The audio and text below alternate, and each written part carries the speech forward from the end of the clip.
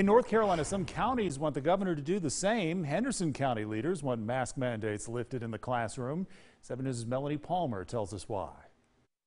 A letter sent to North Carolina's Governor Roy Cooper details why Henderson County leaders believe mask mandates in schools across the state need to be lifted as soon as possible. However, not all parents are on board. They erase our facial expressions.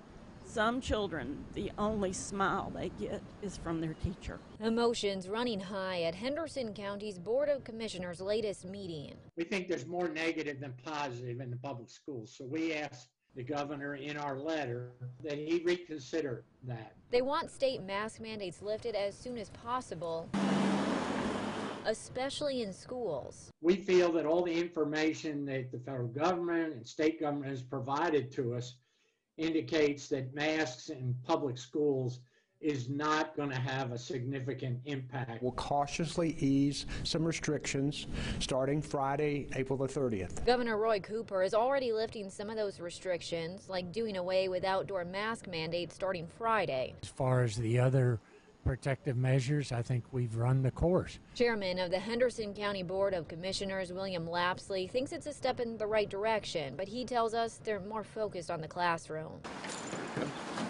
For Nathan Lyda, whose son is gearing up for the baseball diamond, he thinks masks are a good idea, but likes the thought of them being optional. If they're in close proximity, then they probably should keep them on.